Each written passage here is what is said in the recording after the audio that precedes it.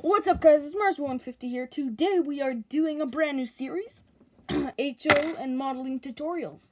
So here we have a Tyco C and caboose. So as you can see, we have the 1970s coupler here. So today's tutorial is how to change couplers on HO gauge trains.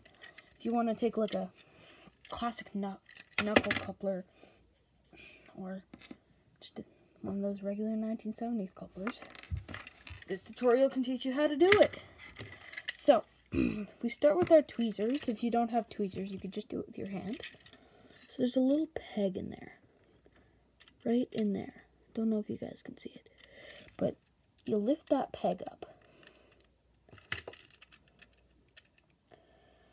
Then you just pull the coupler out. As you can see, we have quite a small hole. See, we have a missing coupler now. And you toss that aside.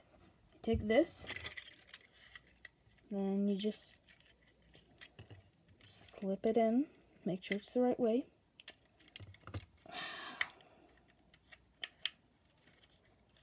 Then you switch to coupler. There you go, guys. There's your tutorial for today. See you in the next video. Bye!